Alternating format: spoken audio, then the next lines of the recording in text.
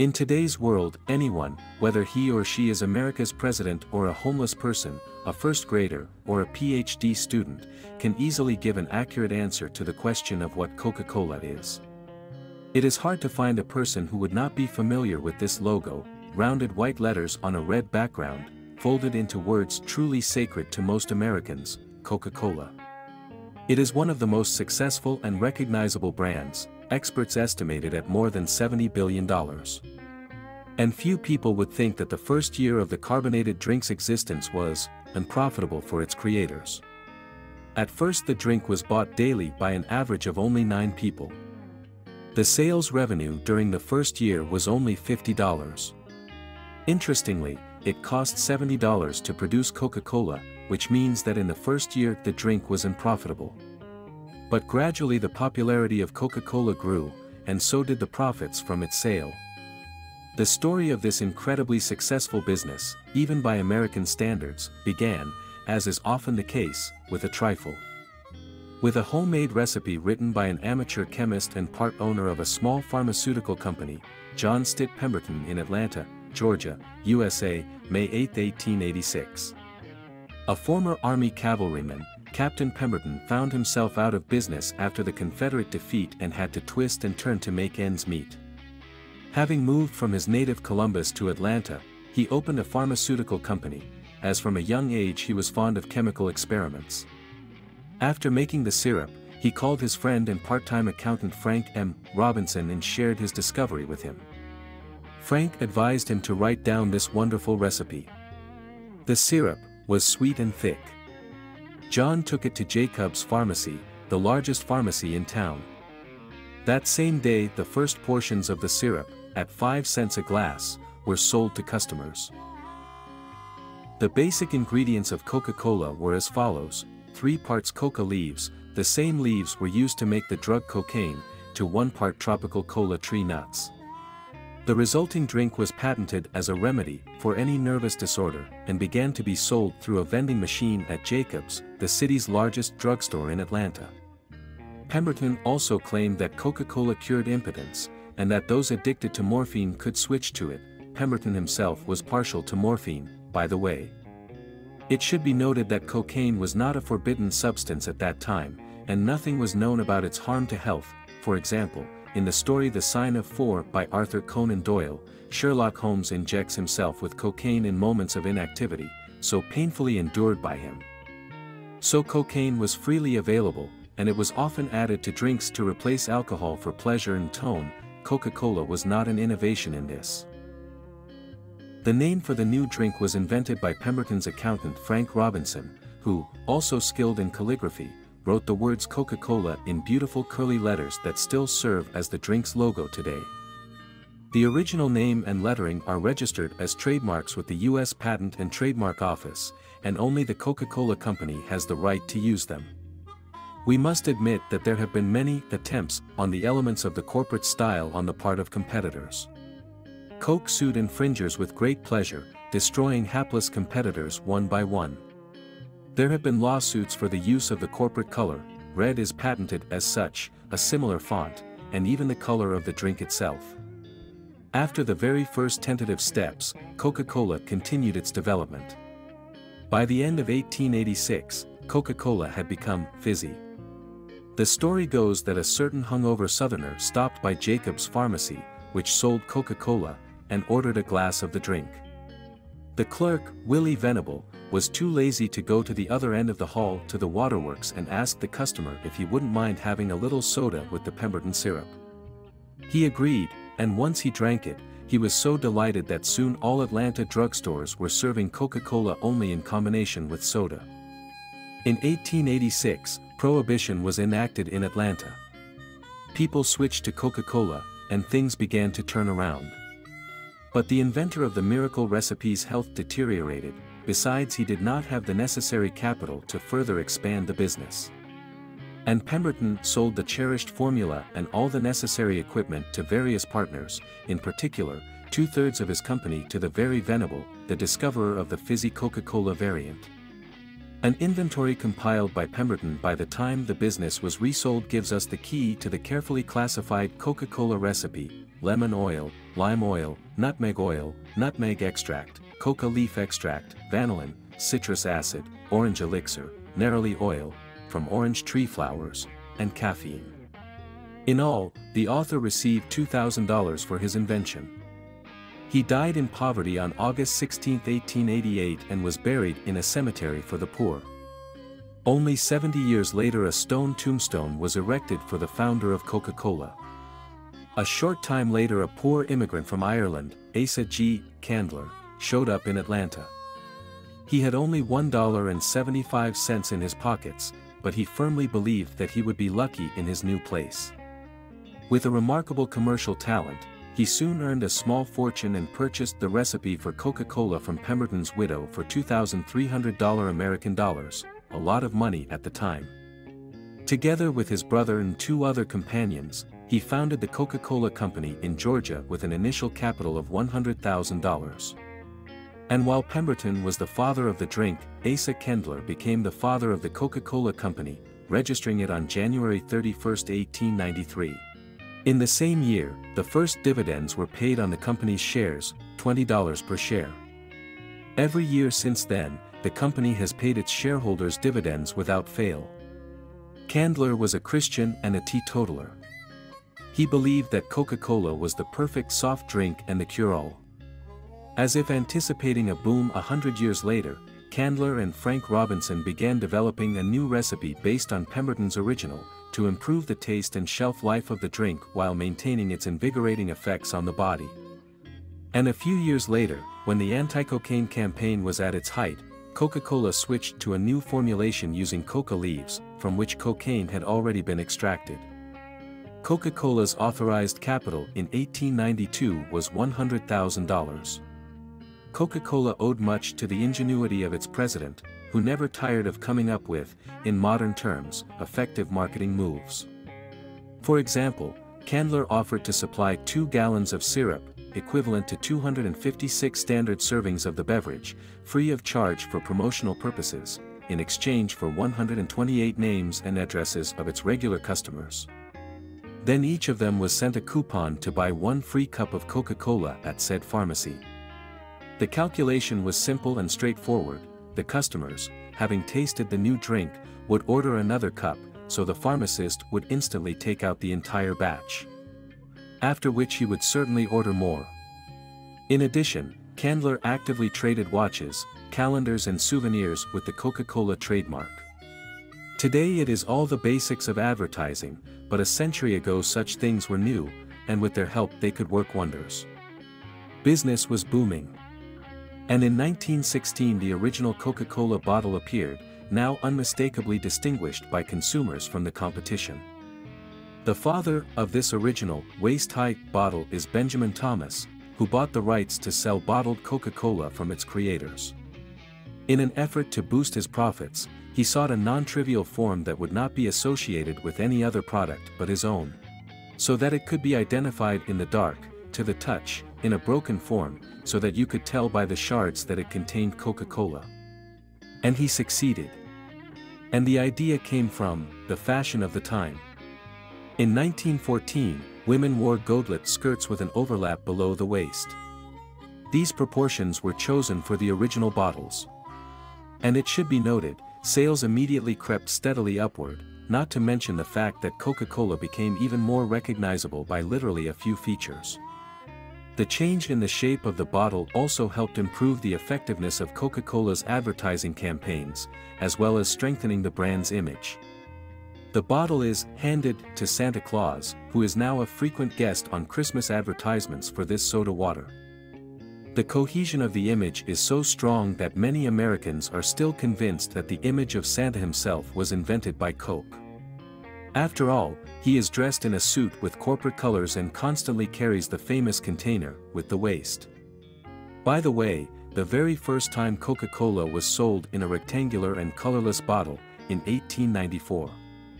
The store owner in Vicksburg, Mississippi, thinking over how to reliably transport the soda to a distant plantation, which was then sold only on tap, had the foresight to buy the necessary equipment and began bottling the drink.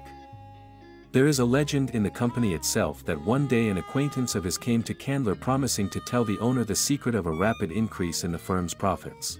Candler paid him a lot of money for the secret. Upon receiving the check, the man leaned over and whispered in Candler's ear, "Bottle the drink." Candler did not follow the advice because the bottles sometimes exploded, and that led to lawsuits. Nevertheless, in 1899 the first bottled Coca-Cola plant was built in Chattanooga, Tennessee, and by the early 1920s the number of such plants had passed the 1,000 mark. By the way, there are so many little things associated with Coca-Cola in our lives that sometimes we don't even think about it anymore. In 1933, the first Coca-Cola vending machines appeared. The stores began to offer 6-packs, 6-bottle packs, that successfully survived into the new millennium. At the same time, the Coca-Cola company mastered another innovation, the remote refrigerators, which were installed in any store, where the visitor himself could pick up a chilled bottle of his favorite drink. Thus, the last barrier between the consumer and the final product, the counter, disappeared. Two things are needed to grow a business: a good product and good advertising. Asa Candler launched the first advertising campaign in the history of Coca-Cola with the slogan, "Drink Coca-Cola. Delicious and refreshing." The Coca-Cola company began by creating a sales department. Asa recruited young, energetic drummers, as the sales staff was called in America. And since good advertising is not limited to a logo and a slogan, even if a very successful one, Asa Candler also used new forms of advertising for that time. He began mailing coupons for a free portion of Coca-Cola, as well as various souvenirs with an image of the Coca-Cola trademark. Coca-Cola, a new non-alcoholic soft drink, was becoming increasingly popular.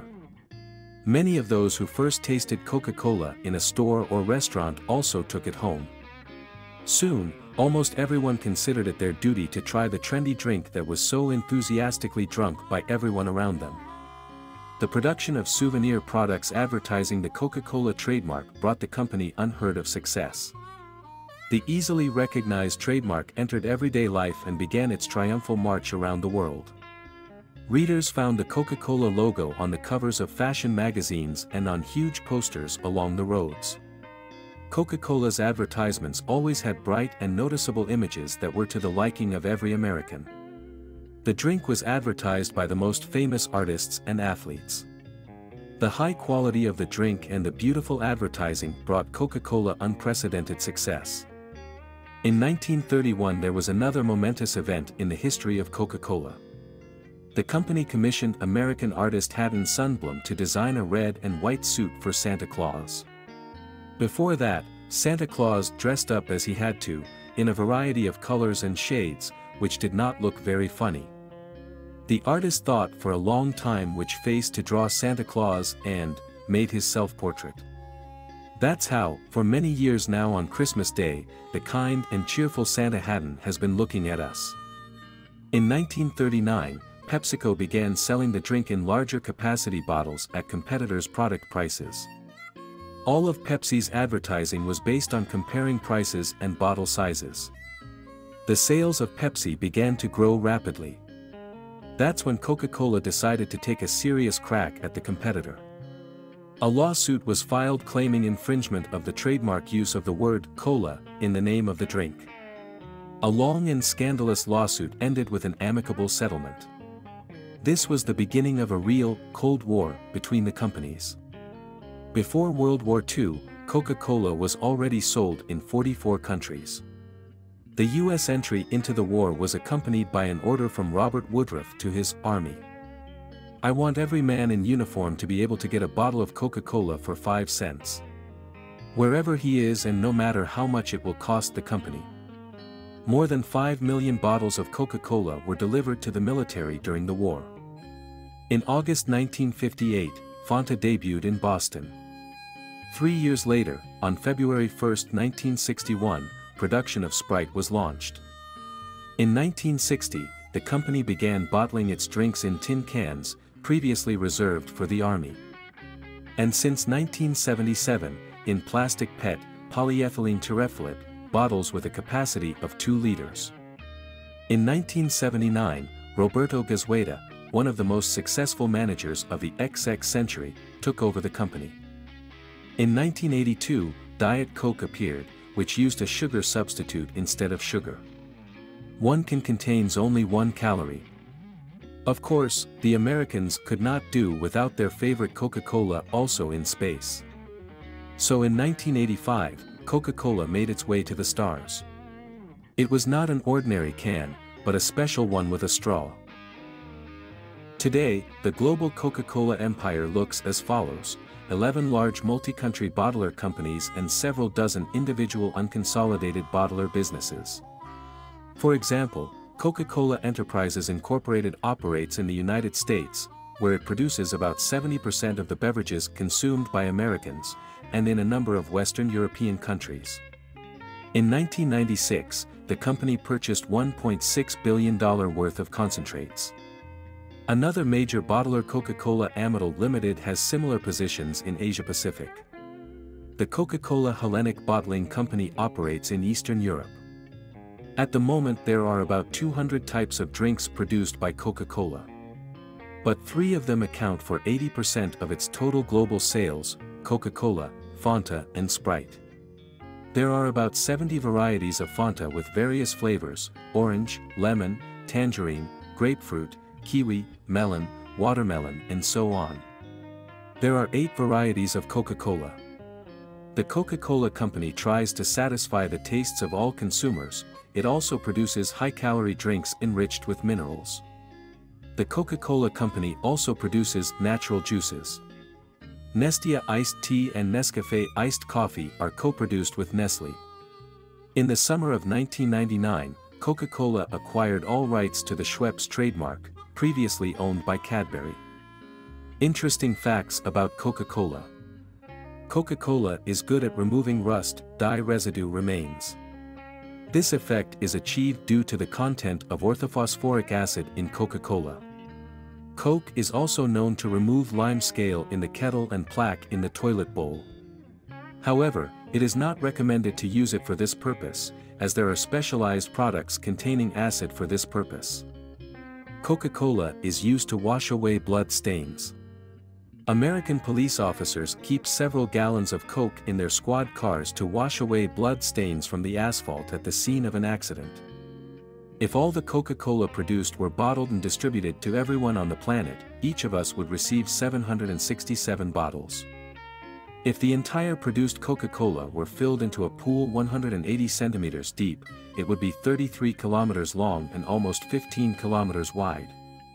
512 million people could enter such a pool at the same time. Every second, 8,000 glasses of the company's beverages are consumed worldwide. The huge Coca-Cola sign above the Coca-Cola World Pavilion in Atlanta consists of 1,407 ordinary light bulbs and 1,906 pogo neon lights. The sign is 9 meters high, 8 meters wide and weighs 12.5 tons. The biggest sign of Coca-Cola is in the Chilean town of Arica. It is set on a hilltop. It is 122 meters wide and 40 meters high. The sign is made of 70,000 bottles of Coca-Cola. The first outdoor billboard of Coca-Cola, drawn in 1904, is still located in its place in the town of Cartersville, Georgia. In 1989, Coca-Cola was the first foreign company to advertise its brand on Pushkin Square in Moscow. The longest Coca-Cola delivery route is in Australia. Truck drivers have to cover a 1,803-kilometer route to deliver the product from Perth, South Australia, to the communities of Karata and Port Hedland. Today, the Coca-Cola trademark is the most famous trademark in the world and the Coca-Cola Company is the most famous company on earth.